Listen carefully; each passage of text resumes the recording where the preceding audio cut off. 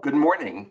My name is Bob Lamm. I chair the Securities and Corporate Governance practice at Gunster, and I'm delighted to be moderating this fantastic panel, which I will introduce to you shortly.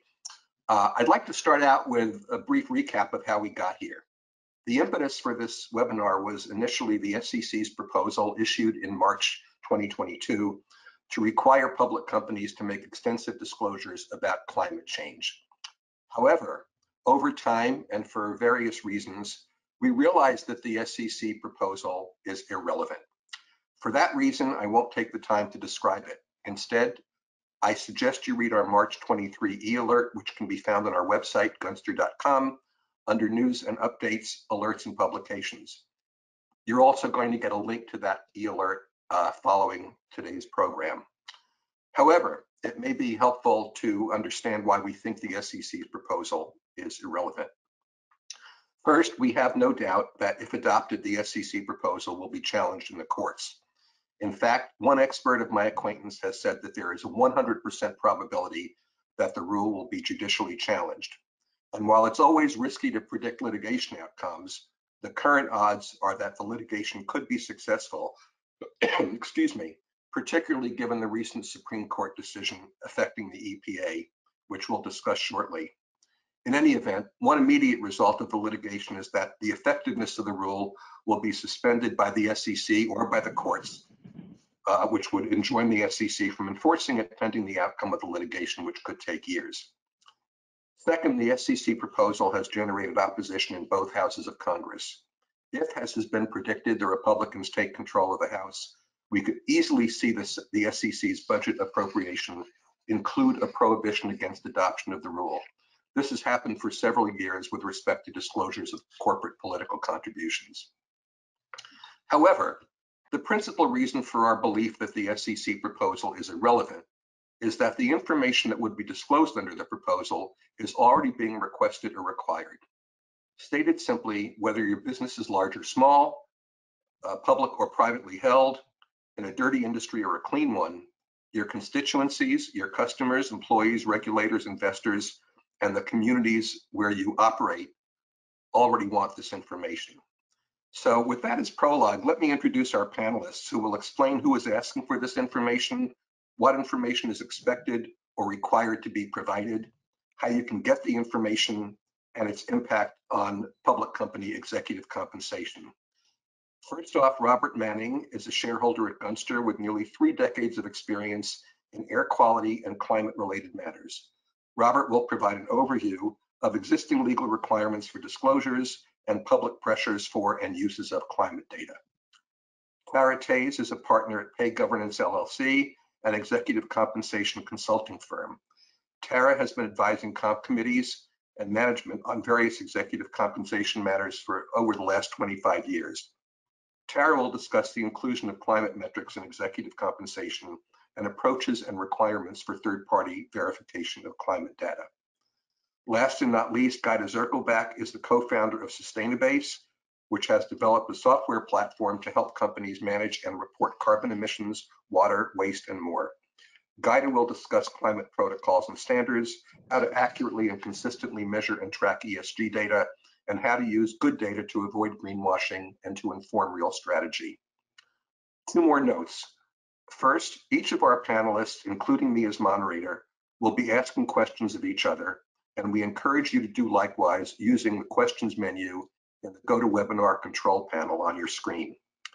Second, we have been approved for 1 hour of CLE credit by the Florida Bar. We will send out the course number within the next few days, together with some materials and links to other materials that will be of interest to you, and the names and contact information for all of the panelists. You should feel free to reach out to them or to me with any follow-up questions, comments, or otherwise. So let's start out with Robert. We'll make it easy, Robert, at least broad. What are some of the existing legal requirements compelling disclosure?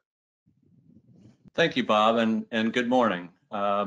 There's a variety of existing legal requirements that compel companies to both monitor and report greenhouse gas emissions. Most of those are direct emissions or scope 1 if they occur above a certain threshold. The electric utility industry, for example, under the acid rain program, has been required to report CO2 data for several decades, ever since the beginning of the acid rain program. EPA has a separate reporting rule. It's in 40 CFR Part 98. It's the greenhouse gas reporting rule. And it covers, I believe there's 42 industry categories that if you're above a certain level of emissions, typically it's 25,000 metric tons of CO2 equivalent, then, and you're in one of the industry categories, then you're required to report annually. This program has been around since about 2010. And last I saw, I think there's about 8,000 facilities nationally that are subject to that reporting rule. So there's already a lot of data that's been required and generated that's out there. A couple other national level laws, the NEPA, National Environmental Policy Act. There's some FERC requirements for those involve federal projects or large projects, but certainly there's embedded requirements regarding greenhouse gas emissions there. There's also a variety of emission limits. What I've mentioned so far are just monitoring and reporting. Tell us what you're doing. There's other requirements that actually require you that limit your ability to facilities' ability to emit and may require it to be reduced with certain technologies and such. EPA has a variety of those types of rules already on the books. Many more are coming, but for example, landfills, the auto industry, aircrafts, oil and gas exploration, all have existing regulations on the books that require limits, lessening of the emissions. There's also some permitting programs that are triggered if a facility emits above certain thresholds. And depending on the quantity of emissions could require additional reductions, what's called best available control technology, which would compel at least monitoring and reporting, and typically, depending on the types of devices that are involved, a reduction in emissions. There's also, beyond the federal level, there's quite a few states that have greenhouse gas laws related to monitoring and reporting. California has some, and there's also companies that are subject to public service commissions, integrated resource planning. Those types of requirements also include a greenhouse gas component to it. Again, at the state level. Internationally, there are also laws for those companies that work in the international sphere. The UK, the European Union, South Africa, Australia, all have greenhouse gas, mostly monitoring and reporting requirements. But typically, again, all of these that I've mentioned kick in if you're above a certain threshold. They're not aimed at the really small emitters. There are several pending, more are coming. There's several pending proposals. The SEC one that Bob mentioned earlier. There's actually two SEC ones. There's another one related to ESG disclosures, which would include climate greenhouse gas data. That's in proposed form now. The Department of Transportation at the federal level also has some proposed rules they just released requiring states to both monitor and set targets to reduce vehicle emissions.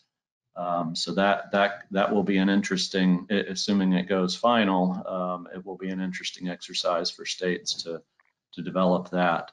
One last note on the legal requirements. I've gone through several higher level, but one of the important things to remember is to keep an eye on the form of the data that's required.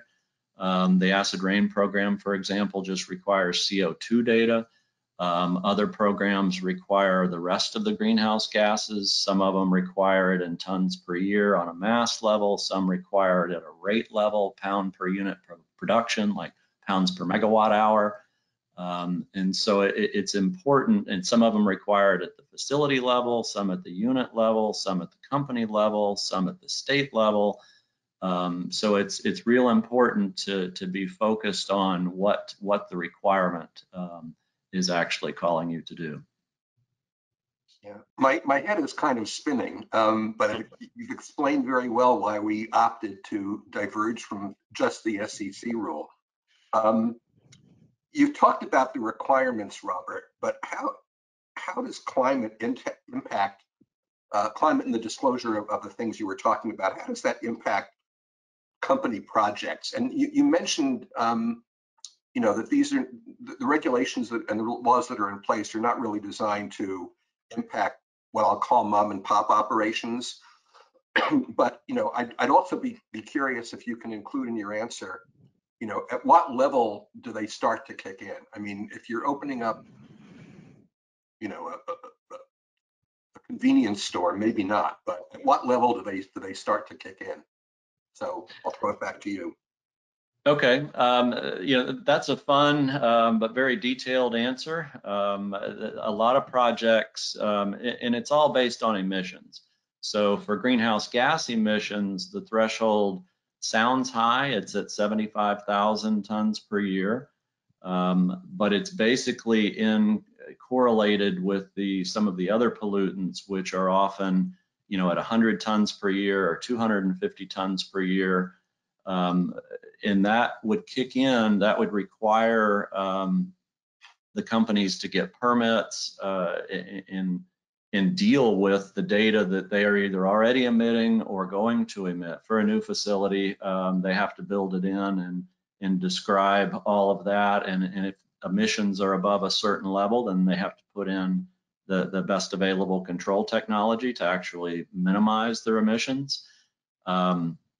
It can also come in, so there's a lot of information that the company has to, if they're above a certain level, both for a new facility or a revision, an expansion, a modification of an existing facility. And it's the same basic thresholds. If your modification or expansion of a facility also exceeds that 75,000 level, then there are some permitting and extra requirements that kick in. The disclosure requirements, just the typical monitoring and reporting, those are governed by the EPA reporting rule, which again is typically at the 25,000 ton per year level. And again, that's metric ton CO2 equivalents. And that's a mouthful right there. But it's important to remember that we're not just talking about CO2. We're talking about all of the, I think there's 6 or 8 different greenhouse gases. Another area where it comes to, you know, it is used is in opposition to projects. A lot, you know, climate, it can be used, the environmental justice context is getting a lot of tailwinds now. And is, you know, that perspective is brought to a lot of projects that come about.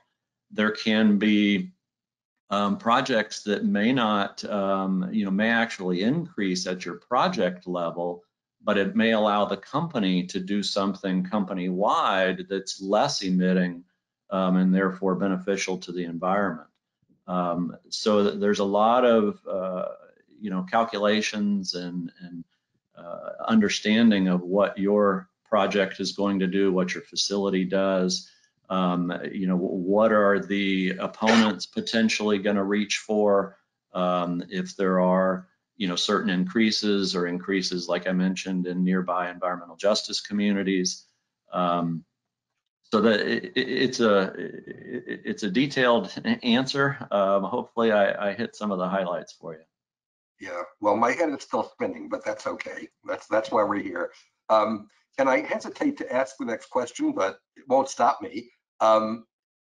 What are some other situations where you're seeing companies being asked to provide greenhouse gas emissions data?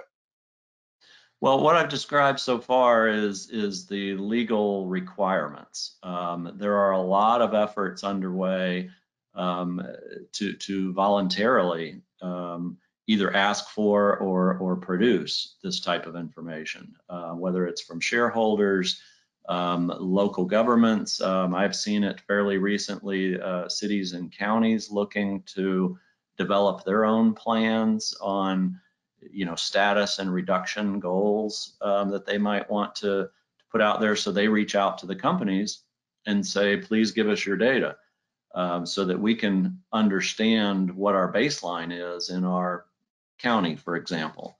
Now, some companies already have this data and it's fairly easy to just forward on, but often what happens is the data that's being requested is in either a geographic region or a format that is not already produced, that is not readily available.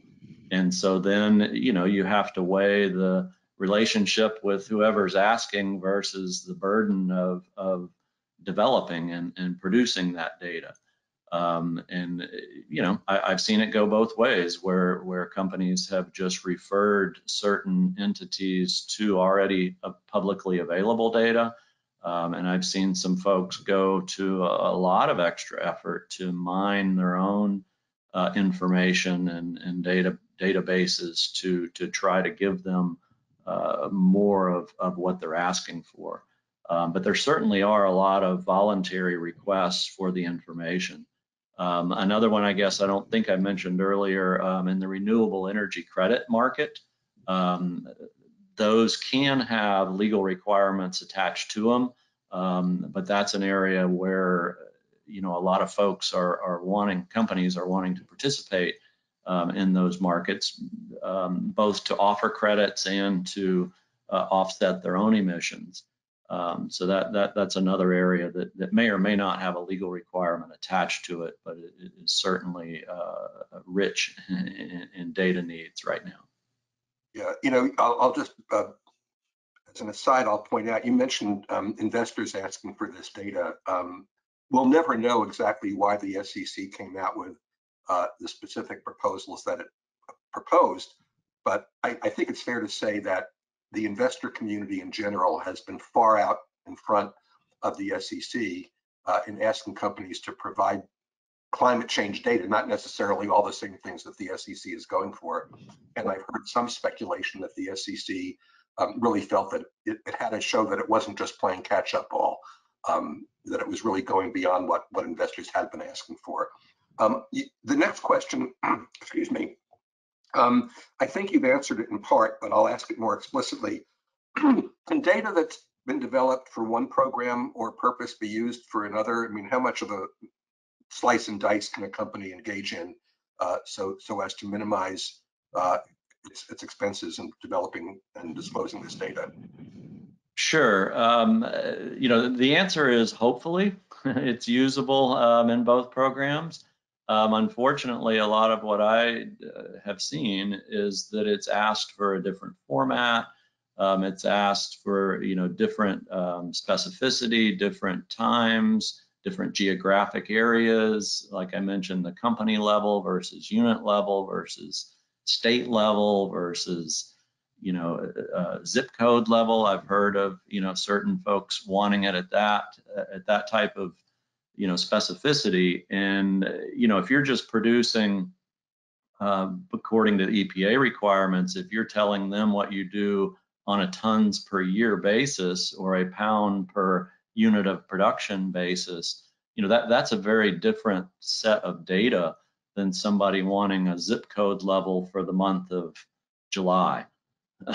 From for the entire, and it's a challenge for the companies, or sorry, for the cities and counties, if they're really trying to understand that as well. But that's, I can also say everybody that I've worked with, they certainly yearn for desire to be able to use it. They don't want to do something again. They want consistency, they want accuracy, they want credibility in the data they produce, and so the more you can bring common protocols and approaches, the better off everybody is. Yeah, we're just not there yet. That's a really good point. And my last question for you, at least for the time being, and I'm going to request that we try to be succinct, because the answer to this question could take up the rest of the hour. We're all familiar, or at least I assume we're all familiar, with the recent Supreme Court decision impacting the EPA. You mentioned EPA limits on emissions earlier. I mean, how does that decision impact all of this? Well, the short answer is it doesn't directly. The Supreme Court decision really dealt with EPA's authority to regulate greenhouse gases from existing electric utility units, and the court said they went too far.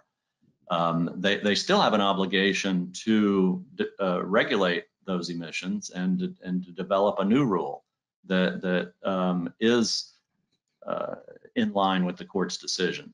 Now, the rest of the majority of the decision talked about the major questions doctrine, which is a fun one for lawyers to sit around and talk about. But that one basically calls into question any agency, not just EPA, but any future agency regulation. Somebody now has a roadmap within that decision to argue that the agency went too far, that if it's a highly consequential action and the statutory authority is not express, is not very clear, then there's your pathway to push back against whatever that regulation is. The agencies are also now going to be taking more effort and time to tie their actions to express, or try to connect the dots to the express statutory authority. There's going to be more litigation on this, on that point, but I would expect that any significant agency action is going to have to deal now with the major questions doctrine and that Supreme Court decision. Yeah, that's a great answer. I do have some more questions for you, but I don't want to ignore our other panelists. So now I'm going to turn to Gaida, if I may, and just a reminder to excuse me, to our attendees, again, please feel free to ask questions in the question box in the GoToMeeting control panel. So Gaida, a lot of the comments that were submitted to the SEC on its climate change disclosure proposal noted, complained about, whatever word you want to choose, the effort and cost involved in gathering the data that the proposal would require. Do you have any reliable estimates of the man hours or person hours and other costs involved? And obviously, it's a very broad question, so make it as narrow as you can or as broad as you can. Sure. It really varies by the type or the size of company and what their operations are like. It also varies based on the technology systems the company has in place that houses all this data so that you can pull it and automate it. So what we keep hearing from companies is that it could be taking them hundreds of hours of either employee time or consultant time until we can figure out ways to automate and pull this data in a consistent manner so that you reduce that or eliminate it, right? So it's all about streamlining, finding these automated systems. Can we pull up the carbon value chain? I want to show everybody, and this may be something some of you already know, but this shows you where carbon comes from, basically, in all the gases we were talking about. So Robert was talking about, MTCO2e, that includes all these gases you see at the top, right?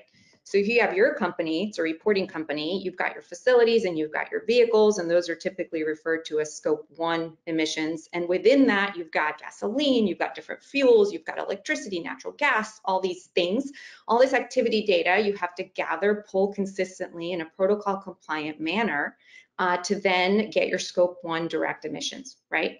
You're also having your scope 2 emissions that are indirect. It means you're not actually producing an emission at your facility, but you're purchasing electricity or heating or cooling and you're using it at your facility. And so that's scope 2 because it's indirect.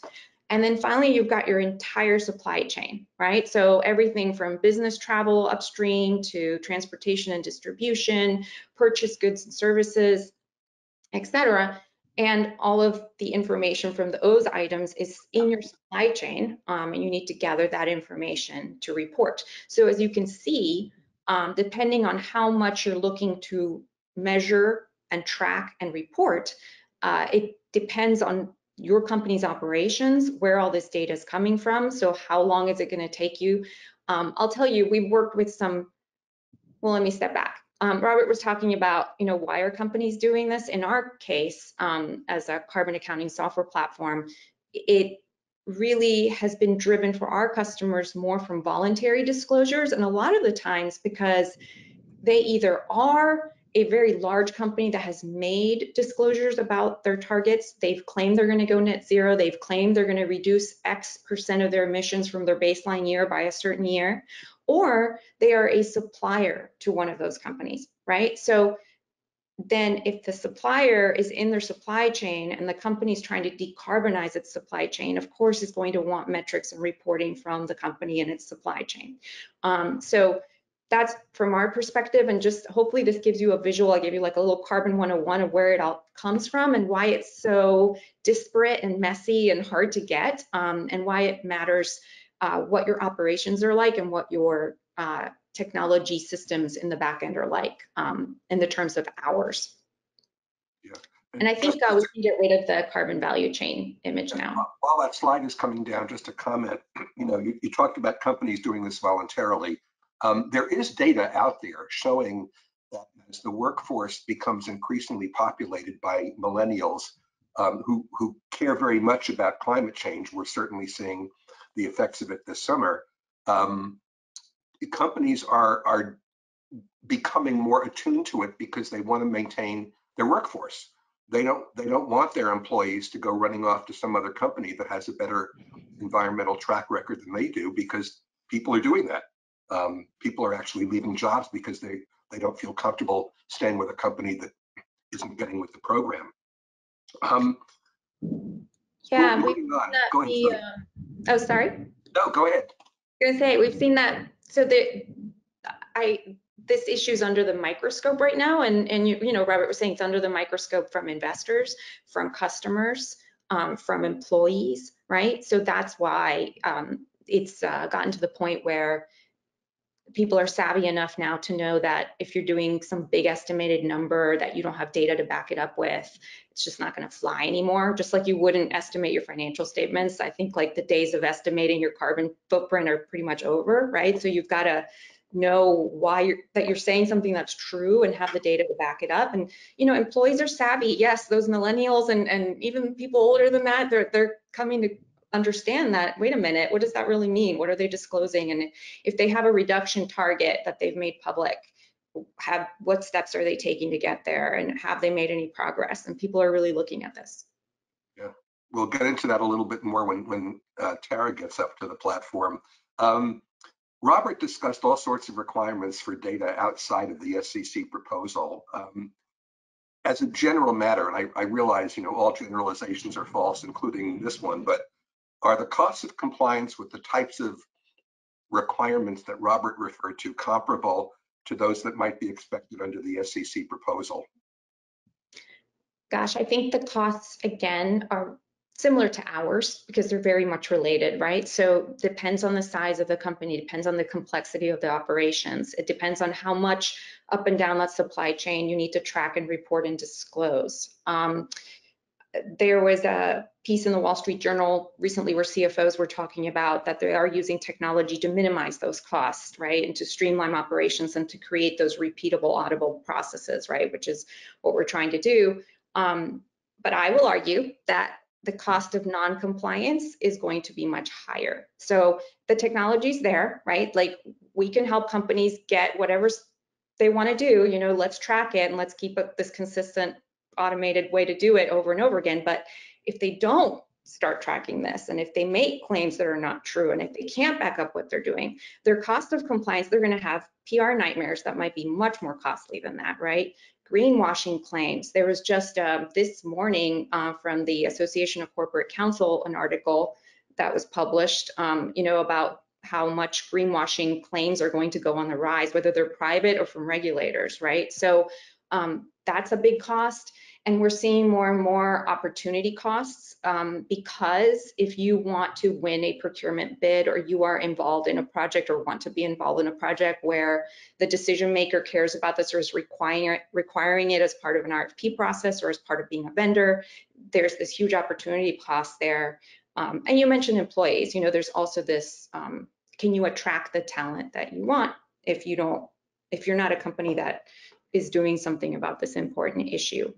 So I think that's my argument, is that there are some costs of compliance, but I think the cost of non-compliance or no action are going to be greater over time. Yeah, and you mentioned reputational damage, which I think can never be overestimated. It can really damage a company. What are some of the ways in which companies are preparing their internal staff and resources? And excuse me, and sort of another question that relates to that, how is technology helping? I mean, just as one example, when you showed the slide on the sources of carbon, business travel, if I go on a business trip for Gunster and I'm taking my car, which I'm pleased to say is a plug-in hybrid, versus my wife's car, which is an electric car, how would Gunster even know that to report on its scope 3 emissions? So there are things in the world of data that we have and things that we don't. So we're not in the E of the ESG world. We're not yet, and even in the S and G, we're not in a place like financial data where every bank is currently streaming it and you can connect to an API and get it and put it into something else, right? We're slowly getting there. That's exactly what we're doing at SustainaBase. But what we are finding is that Robert was talking about how for different disclosure requirements, you have to splice and dice this data in different ways, right? And I don't know how many of you are familiar with things like just TCFD, where at the center of the TCFD, there's this, it's an onion, and at the center are metrics, right? So that's really the heart. So if you get this data, for example, in your case, whatever data the travel system has from the company or the supplier, we get the data, we churn it, we do the science, the calculations, the right emissions factors, et cetera. But once you have those metrics, then using technology, you can pull those metrics often, and then you can splice and dice those metrics to see them in whichever manner you need to see them and report them, right? So if you have your scope 1, 2, 3, and you want to see them by certain intensity metric, number of employees, units of revenue, whatever it might be, you can do that. If you need to drill down and see it by zip code, by location, by facility, by department, you can do that. So that's going to become more important as you have to disclose out all these different, I call it the alphabet soup of disclosures right now, because there's so many. There's the CDP, there's SASB, TCFD, all the ones Robert mentioned. And so, you have to be able to be flexible in how you take this information to put it out to the world. But companies are, I'm totally going away from your original question, which was how are companies preparing their internal staff?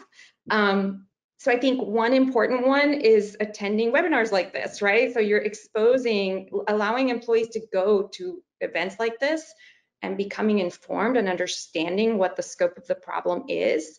I think also putting budgets behind this issue so that internal staff doesn't have to become a carbon accounting expert or an SEC climate disclosure expert, so that they can hire a Gunster or they can hire Tara, so that they can use these experts to help them do this right and not have a problem. And then the other thing that we keep seeing is the elevation of the sustainability officer role. In the past year, the chief sustainability officer role has tripled, and 28% hold executive positions, right? So when you elevate the role to this executive level role, it becomes a conversation for the entire company and not this siloed, specific, small piece. That's really important. Yeah, and is it fair to say well, I shouldn't phrase it as a statement. I'll phrase it as a question. Excuse me. To what extent can technology limit the need for additional staff? I mean, I guess what I'm asking sort of is, can you generalize the mix of bringing on new people, retraining existing employees, and technology, and what's the mix among those three components, or other components if you are aware of any? So it's important to have, depending on the size, possibly somebody that oversees this. Now, in larger companies, you might have a chief sustainability officer. In smaller companies, you might not. The key is, though, where is your employees' time best served? And what we've noticed with most companies is data gathering and crunching and becoming carbon experts is typically not the case. You want them to be making high-level strategic decisions based on good information. Like, you want them to be in your company making a difference, right? So just like, you know, in your field, I don't think they want employees in there. I mean, you have general counsel, but you're still going to go out to a specialist to talk about, you know, specific SEC disclosures, et cetera, because you don't want to make a mistake and you want to rely on the experts and then take that information and make good strategic decisions, right? So that's what we're seeing, is that companies are walking away from having internal employees with spreadsheets, trying to create greenhouse gas inventories that may be not compliant or not repeatable. They're starting to be worried that those employees could walk out the door and take their climate disclosures with them. They're starting to be worried that if they used a particular consultant that put it in a report one way, then the next year they may not be able to do it again the same way, and they don't have consistency, right? So that's where technology comes in, because it's so well suited to take large disparate data, keep it, slice it, create repeatable processes, and have this continuous one place for your organization to refer back to make those decisions. Great. We could probably go on with this topic for hours, but Tara, I should have said before, Tara is in California. So for those of you on the East Coast, we owe Tara a huge debt of thanks for waking up so early and looking so awake. I don't know how you do it, but it's working. So Tara, we're sort of switching here to the world of public companies, but I noticed in our attendee roster that there were a number of public companies represented in our attendees. Do you have any statistics on how many companies have added climate change or similar types of metrics to their executive compensation plans? And separately, how many companies have provided third-party assurances to those metrics? Bob, I would be happy to share research Pay Governance has performed on climate performance metrics and executive incentive plans, as well as the broader use of E category and ESG. So to date, there have been about 40% of Russell 3000 companies that have incorporated ESG-related metrics into their executive incentive plans, with about 7%, maybe 7 to 10% of Russell 3000 companies disclosing that environmental metric or metrics are used in executive incentive plans. By far, what we tend to see when it comes to ESG is social metrics tend to be the most common type of category being used in executive incentive plans. But for those companies, Russell 3000 companies specifically, that have incorporated environmental metrics in their incentive plans, the median revenue is about $5 billion, and the median one-year average market cap is about $8 billion. The top industries that we, the top industry that we observe companies incorporating environmental metrics in executive incentive plans is energy and utilities. So no surprise there. Followed by life science, healthcare, materials, industrials, and tech companies. But these industries are still few and far behind the trends we do see in energy and utility companies. The most common incentive vehicle to incorporate environmental related metrics is in the annual incentive plan and executive's annual incentive plan. But we have also observed companies starting to incorporate environmental related metrics actually in the long-term incentive plan, but it's still not a large number that we're seeing that type of use. And then I do predict that in future years, we definitely will see more and more companies consider the inclusion of environmental metrics in the long-term incentive program, especially as ESG environmental strategies are in full operation and investors continue to push companies to position their business models to promote a net zero economy. Now, with respect to the type of environmental metrics found in executive incentive plans, we have observed about 30% of companies incorporating carbon footprint, emission, energy efficiency-like metrics in their programs. This is by far the most common category of E metrics found in executive incentive plans. There are definitely other metrics being incorporated, such as chemical containment, environmental compliance, there's responsible sourcing, water consumption, and safety. But definitely, to the extent that companies are actually putting specific goals around the environmental component, carbon footprint emission, again, is the most common category. And then with respect to third-party assurance on metrics, the Center of Audit Quality reported last year that more than half of the S&P 500 companies had some form of assurance over their ESG metrics as of June 2021 last year. Now, whether a company actually obtains third-party assurance on ESG metrics in the incentive plan really depends on how the organization is incorporating that metric into the program. To date, we have seen a number of companies incorporate metrics, an environmental metric or metrics as a balanced scorecard approach, whereby it's not just the climate-related or environmental metric that's being included, it's other strategic objectives as well. And usually with that approach, we see the compensation committee coming in and doing an aggregate overview in terms of how they will evaluate performance. We did have a question from one of the attendees in the registration process, and the question was, what has been the most effective lever to tie climate change to manager compensation that you've seen? Now, with no disrespect to the questioner intended, it's not clear whether by manager he or she meant executives versus managerial levels, but you've talked about executive comp. Are you seeing any metrics being applied to maybe the second or third tier down from top management? Yeah, I would say definitely in terms of environmental safety, definitely a common metric applied across the board. It doesn't matter if you're executive, manager, that is a common metric that we do see across all types of annual incentive plans, specifically in the energy and utilities industry. In terms of other types of environmental metrics, again, climate change or greenhouse gas emission reduction. We haven't seen those types of metrics incorporated as much in the manager-based plans. We have seen them in the executive-based plans. So I think that's still kind of an area that will be maybe expanding over time, but I think companies are still trying to figure out how do we incorporate these metrics in the executive incentive plans and how are we going to measure them? What are we going to measure? Because I will tell you, while there are a lot of good companies that are actually being specific in terms of the quantifiable approach that they're taking to metrics, there are still a lot of companies that will disclose in their proxy a focus on EHS, a focus on protecting the environment. They're not as quantifiable. They're more qualitative in nature. Yeah, that's interesting because to me, that speaks to the fact that the compensation committee or whatever committee of the board is evaluating executive compensation is applying discretion given the softness of those targets. And as you know, others may know as well, institutional investors are not big fans of committee discretion over executive comp.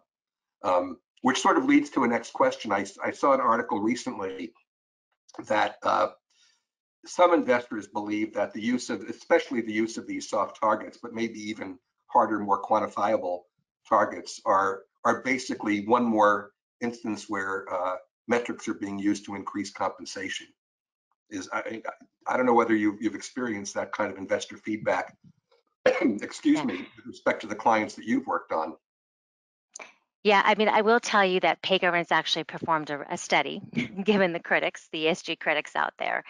To no surprise, with every trend, In executive compensation, there will always be critics. And actually, the inclusion of ESG in incentive plans is definitely the biggest trend we've seen in the executive comp area over the past 7 years.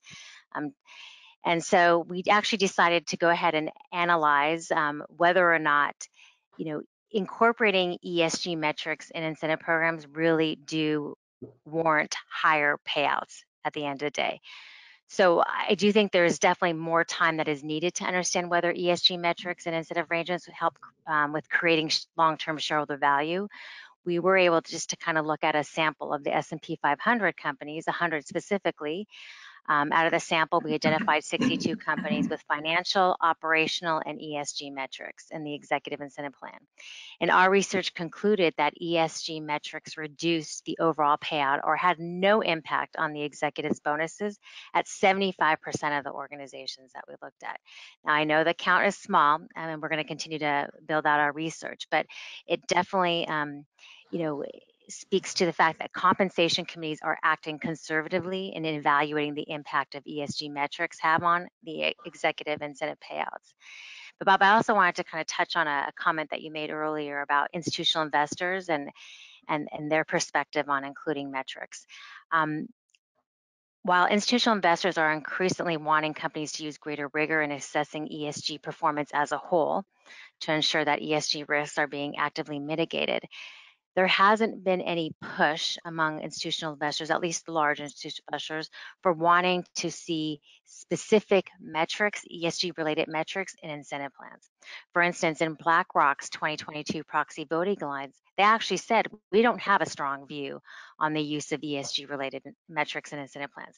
But they do believe that when ESG metrics are included in incentive plans, that these metrics are best aligned to shareholder interests when they, one, address issues that are material to a company's business model, two, are aligned with long-term strategic priorities, and three, incorporate the same rigor as financial and operational targets.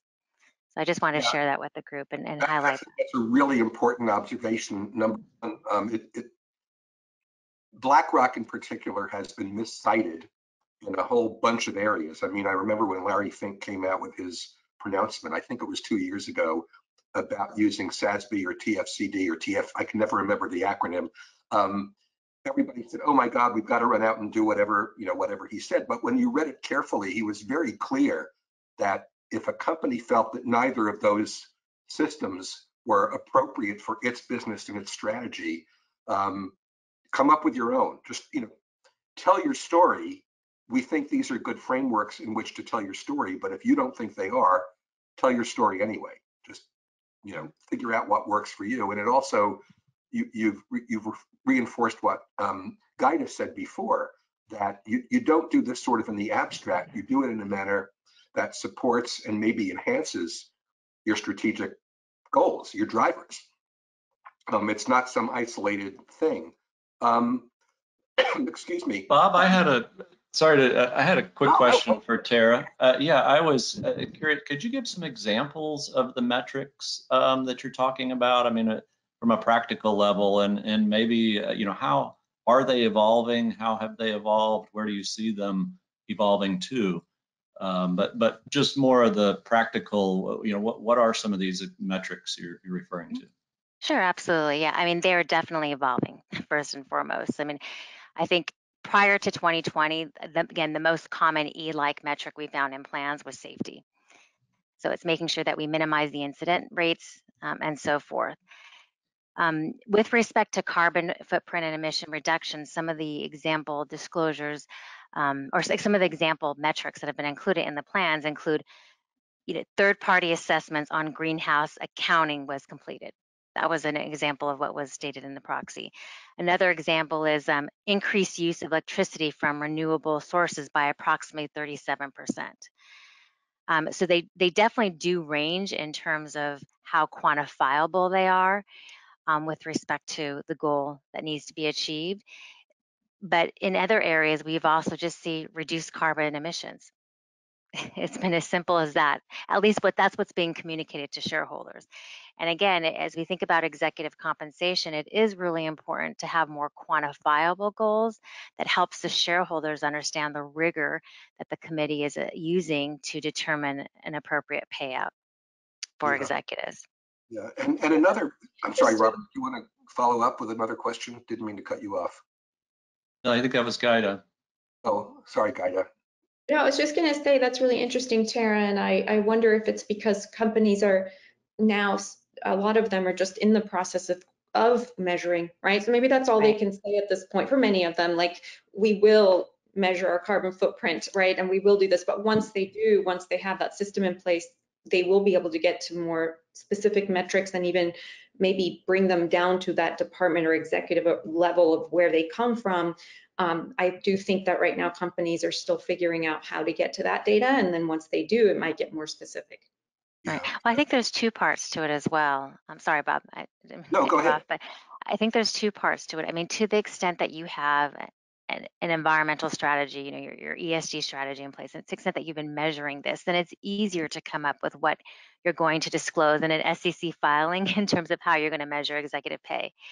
But I think, and I'll let Robert and Bob confirm this, if you don't know what you're measuring, then I think it's better in an SEC disclosure to kind of just use that aggregate approach of not defining the goal specifically, but throwing it into a bucket of other strategic objectives for the executive in terms of what the committee will use to evaluate, so that they don't become liable in terms of rewarding bad behavior at the end of the day. But Robert and Bob, I'd love your perspective on this, because that's what I'm seeing, is that they don't, number one, they're either don't have the appropriate tools in place to measure, or also they're not sure really what should be measured, and so therefore they're just throwing it into a general bucket in terms of their evaluation process. Well, to me, the important takeaway here, and you've all alluded to it in a way, is companies of all shapes and sizes. Yeah, we know, we've heard from each of you that companies are pursuing this, that they all have disclosure obligations irrespective of the SEC proposal. But in many respects, and even though investors have been asking, investors and others have been asking for this information for quite a while, industry in general is still taking baby steps. You know, before they drill down and come up with a lot of specific metrics, they really need to figure out what the right metrics are for them. And even as Larry Fink said, and again, I forget which year it was, maybe it was 2020 or 2021, you know, if this framework doesn't work for you, change your framework, do something else. But, you know, I think at this point, my view is you'd want to encourage experimentation, figure out what really is important for you, what really is supportive or enhancing to your strategic goals and your performance drivers.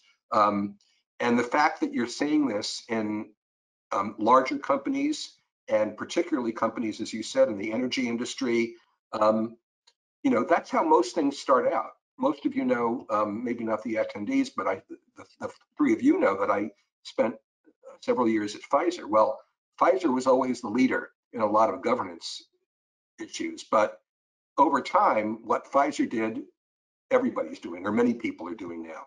So it does take time for this stuff to trickle down. I think, you know, companies need to, you're not going to put put a tea bag, the functional equivalent of a tea bag in boiling water, and say you're done. It's going to take time, and it's going to take a lot of thought and figuring out what's right for you. We are running short on time, so I'm going to ask each of you to give a parting comment, as the ads used to say, in 25 words or less. What's one takeaway you'd like to give the attendees today? And I'm going to start out with Robert. Sure.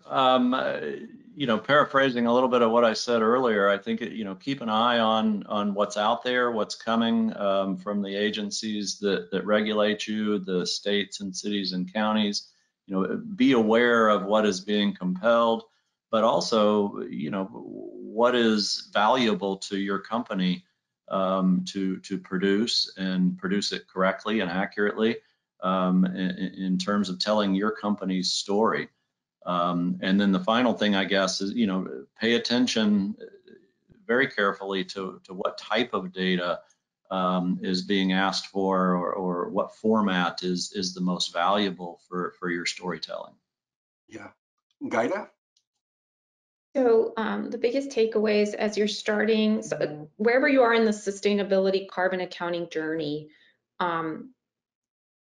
make sure that you are backing up your claims with the right data so that as this regulation increases, as you're under this microscope, you feel confident in what you're putting out into the world and it doesn't backfire, right? So that would be my biggest takeaways. Back up your claims, have the right information behind it, and feel confident that you have the right team in place to help you do that. And last but not least, Tara? I would say that if a company is going to incorporate ESG into their executive incentive programs, that they need to make sure that they incorporate metrics that really demonstrate to shareholders the company is rewarding executives for driving outcomes. All excellent takeaways. I should probably have one of my own, but I'll exercise my prerogative as moderator and not do that. We still have some time for questions. I haven't seen any posted, but we welcome your involvement in that. And I also want to just remind you that within the next day or two, we will be sending an email with a Florida Bar CLE course number. For those of you who are eligible for Florida CLE, we regret that we can't accommodate people in all 50 states. But maybe this is an inducement to become admitted in Florida. I don't know. We will also send materials or links to materials that hopefully will be of interest to you. And you can see on the bottom here contact information for me and each of the panelists. Again, I encourage you to reach out to any or all of us with follow-up questions, comments, or otherwise. We're more than happy to help. And lastly, I realize I have 4 minutes. I technically have 4 minutes to go, but I'll give you back 3 or 4 minutes of your lives.